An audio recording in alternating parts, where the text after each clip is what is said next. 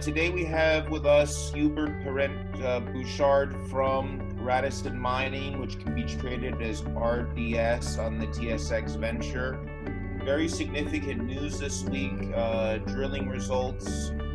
You also were able to show pictures of the drill core. This is a very high-grade gold project, historic project in Quebec.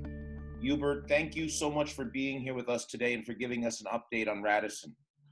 Thank you very much, Jeb. Thanks for having me. It's always a pleasure. Well, it's a company that I've been following now for many, many months, maybe even a year or so now, but really got excited in 2020 when you announced the beginning of the drilling program. And then we had a little bit of a halt with the COVID-19 situation, but now the drilling program's started up again. I think it's 60,000 meters.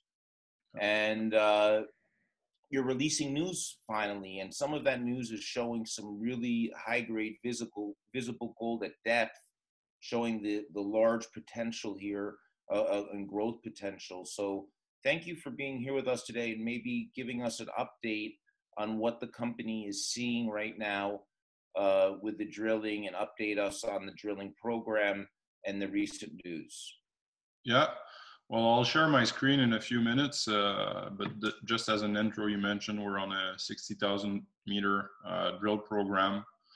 So far, only around 35% of these drilling have come to the market. We plan on completing that 60,000 meter drill program by year end. So there's going to be an exciting news flow all the way through the year if we can do that. So it's going to be an exciting time for us in 2020. And first goal of that drilling program was to validate our new model on which we based the resource estimate in 2019. We feel that this was a success in the first leg of the program. And part of the goal was to kind of highlight we could replicate the historic production that we've had on site. From O'Brien, as you mentioned, the O'Brien mine produced around 600,000 ounces at 15.2 grams per ton, down to a depth of 1,000 meters. So these ore shoot, they have very good vertical continuity, and we felt that we were in a system of repetition. So that's what we've been trying to highlight. And as you mentioned, earlier, we've been highlighting this in a particular trend on the property, on which we have assays pending with very, very remarkable visible gold showings. But even more important, in the news release we've published on Monday, we've highlighted a second area, 300 meters east from that trend, where we think we have an additional potential ore shoot. So that shows a lot of the potential, and this area is mainly open below 400 meters. So it's shallower drilling. So it's very interesting. And you know, the grade was never an issue with this project. This is a high grade project. You were hitting high grade last year. I guess what investors want to see is, can this grow, and can this reach a size that the majors or the mid tiers would want to, you know. So this is some important results. So could you take us through some of the slides and share the where the results are coming from and why this is a significant opening up of some areas? So you can see the corporate deck here on screen. As I mentioned, the O'Brien produced close to 600,000 ounces. It's still renowned as the richest mine by grade in Quebec, with a head grade of over 15 grams per ton gold. Wow. Exactly. Just going through our location, we're halfway between Rouyn-Noranda and Val-d'Or, directly on the Larder Lake Cadillac break. Our camp alone, the Cadillac Boost camp, has produced more than 25 million ounces of gold over the last 100 years. There's currently 3 mines in operation within the camp. The Westwood mine of IM Gold, major producer, is around 21 kilometers away from the project. And we've got the La Ronde mine of Agnico Eagle as well, which is the deepest mine in North America right now. It goes down to 3.2 kilometers depth. So presence of major in the camp. And we have 100% ownership on around 4.5 kilometers of the Larder Lake Cadillac Break, just south of the La Ronde mine. So this is an interesting slide here, because if you go back to that one, because this shows the different zones that you're beginning to hit here from the top side. I had never really looked at this slide closely. Okay. But this talks about the different zones here: the F zone, the 36 zone, and the O'Brien, which you're going to show in the next slides as well.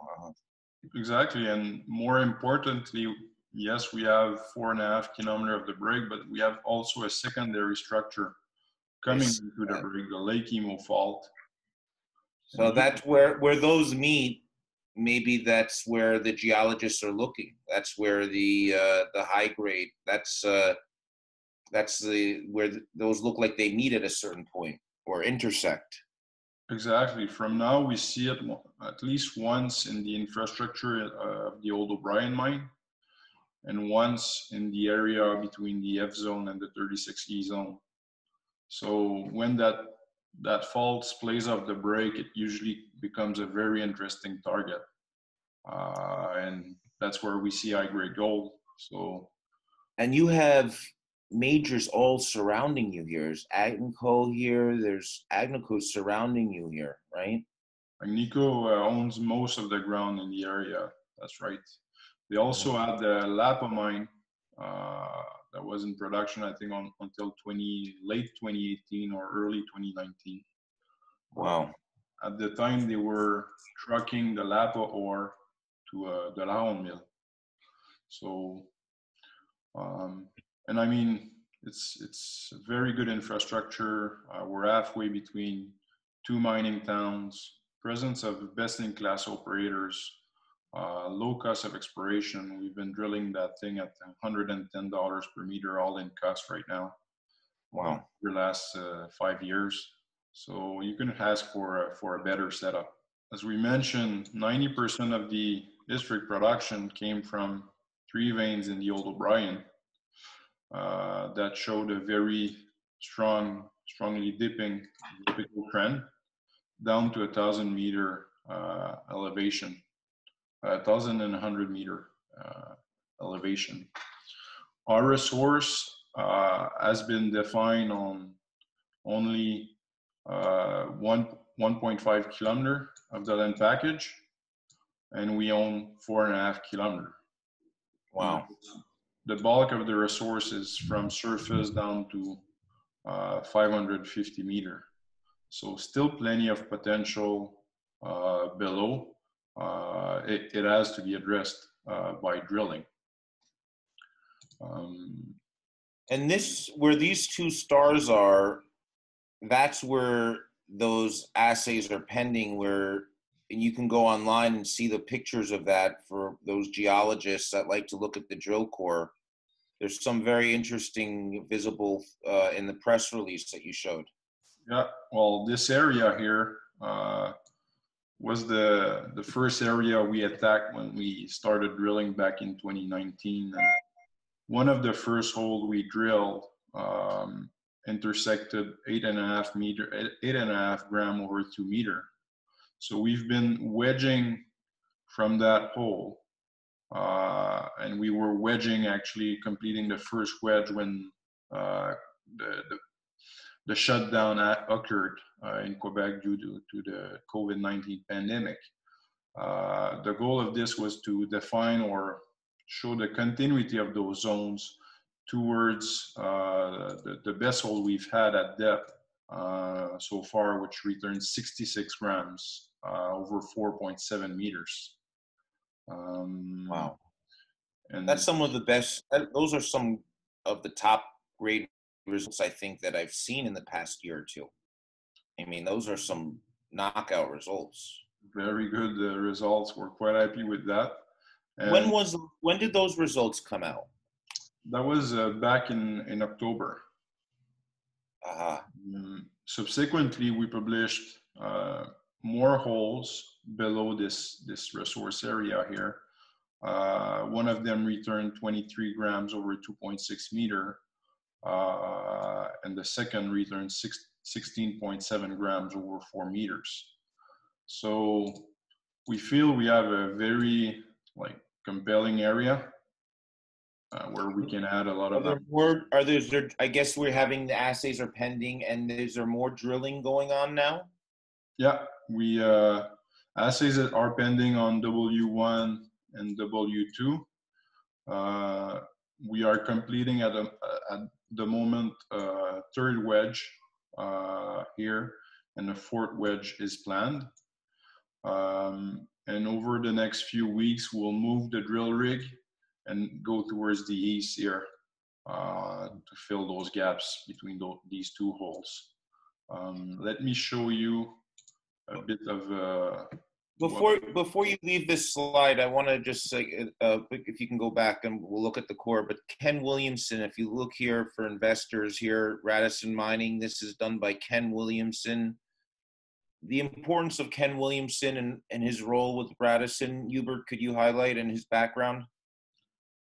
Yeah, well, Ken is a master in structural geology, and back in late 2018, we hired a new exploration manager, Richard Nieminen. So fresh thinking on the project. The first hole we drilled with Richard was in that area here, and it returned around 37 grams per ton over 12.8 meters. And just above in the hole, we had around 8.7 grams over 12 meters again.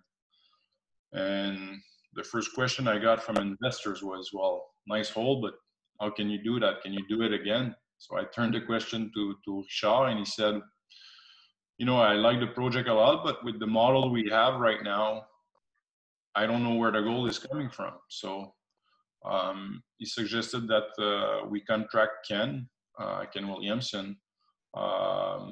Ken, who was on the team that discovered the high-grade zone with Goldcorp at the time of Rob McEwen.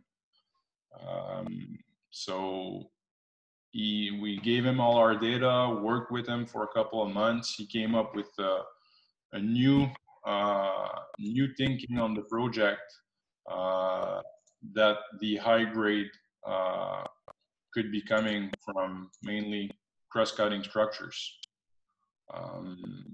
So we verified that model with data that we had from the old O'Brien mine to kind of find out or discover an old model, if I can say. You can see here different trends on those veins. And usually when these veins cross, that's where you see a high-grade blowout, both in terms of grade and thicknesses. And that's what returned most of the production at O'Brien back in the 1920s to 50s. So that's what we've been targeting as of late. And you can see those cross-cutting structure here at O'Brien.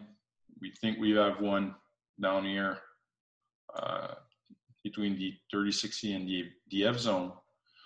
And we think we have an additional one here, which remains to be drilled below 400 meters, but on which we've had a successful hole here with 8.3 grams over 6 meters. So this thinking opens up the project a lot, and hopefully we can replicate that trend additional times on the property. But right now the drilling is focused on these area where we have strong potential for additional ounces. And as we complete modelization on that portion of the area, on that portion of the project, drilling will be assessed over there too. Well, take a look at the chart on Radisson Mining. It's beginning to make a major breakout here, just starting, especially now that the COVID-19 we're started up. There's visible gold. As Hubert, could you discuss here the significance of these pictures? Yeah, well, what's compelling here is all now we've got results from 4 holes that we've completed at depth below 36E in that trend. All of them are high grade. We feel we are in a high grade vector down there, and the 2 holes that we've completed have the 2 wedge on which assays are pending have returned significant high grade intercept, including, well, not high grade yet, but we're waiting for results. But this is the type of stuff we're looking for directly on target. So it proves to us that the zones are there and the model is accurate at predicting those zones. So including Mr. Smiley here in 98W2. So quite excited about the next legs of drilling, actually. Hubert, how can investors contact you? Show us the contact page, so if they want to contact you and go through this the presentation with you themselves, or go get more information if they're a geologist or an engineer. Right here, my contact is on that slide. It's on the deck on the website as well, www.radissonmining.com. Always available for a call or a Zoom meeting. It's that's the way we work these days in that environment. Not leaving home much, but seizing the opportunity to talk to investors every day. So. Yes, the chart, from my perspective as an investor, the chart looks very exciting here. The gold market's finally taking off. The junior miners that are actively drilling away this summer, especially with high-grade gold projects in that district in Quebec, which is the top mining jurisdiction where all the majors are. This is what you want to be looking for. This ticks the boxes. I do have a position, and I do have a conflict of interest, but I would like you to introduce to Hubert and do more research for yourself.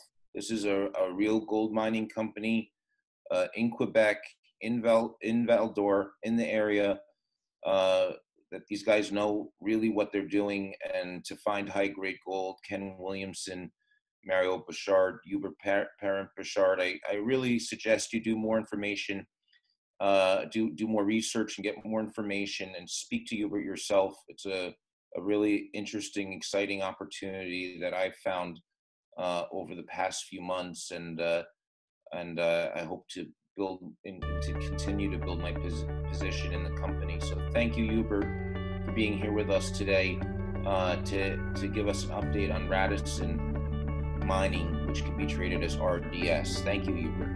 Thank you very much, Jeb. It's always a pleasure. And again, I'm always a call away. So if anything, please feel free to schedule a call or call me directly, and I'll be happy to talk with prospective investors.